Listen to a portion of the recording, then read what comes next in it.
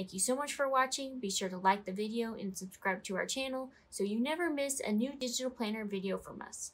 Now let's get started.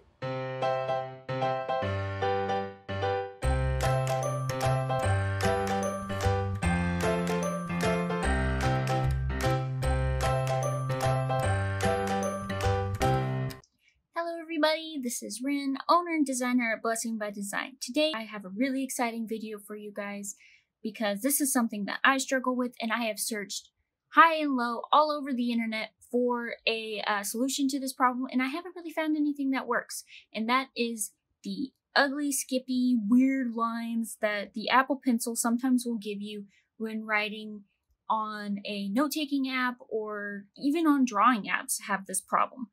Usually when you look online, the solutions that you see is, oh, update the OS, or change your Apple tip, or take your screen protector off. But I've tried all of these things and it still doesn't work. When I'm writing my lecture notes, I get all these skippy, weird things that are happening that makes me have to rewrite my notes again, which actually defeats the purpose of the iPad, to the point where you're just frustrated and you need to rewrite your notes just over and over again, and it's frustrating. So what I'm going to show you today is how to fix that, which I'm super duper excited about. And it's actually really simple, and it may just be a combination of all of these things, like changing the tip and changing updating your OS. I don't think it's ever your screen protector. Your screen protector shouldn't give you that big of an issue. I mean, you don't have that issue on the iPhone with your finger, so why would you have it with an Apple Pencil? But anyways, so for your iPad, in every note-taking app that I've seen so far, and that's Noteshelf 2, GoodNotes 5, GoodNotes 4, Notability, the note-taking app that comes with the iPad, all of them have different types of pins. And I've actually gone over this in my introducing students review of GoodNotes 5, where there are multiple there are multiple types of pins. Every single one of the note-taking apps that I've seen have this variegated pin to where it starts out thin, and just by applying pressure you can change how thick the line is. So you see there it's thicker on this side than it is on this side. And that's because I had lighter pressure on this side than this side. So it's a variegated pin. I think the Apple Pencil has a really hard time with this, while also doing palm rejection and all that kind of stuff.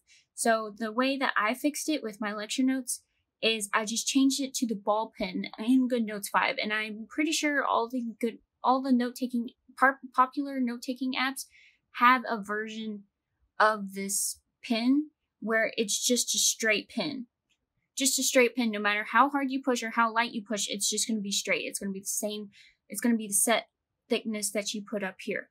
So, and this has fixed my problem to the point where I don't have any weird, skippy, bouncy, twirly, or just a straight line out of the middle of nowhere. I mean, we kind of all have probably had that, where you just are writing and then all of a sudden there's just a straight line across your screen for no reason.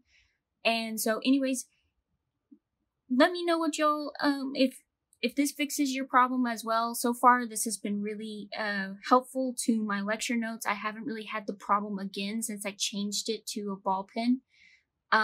So anyways, thank you so much for watching. I hope this helps you guys out, and be blessed and have a great day. See you soon. Bye-bye.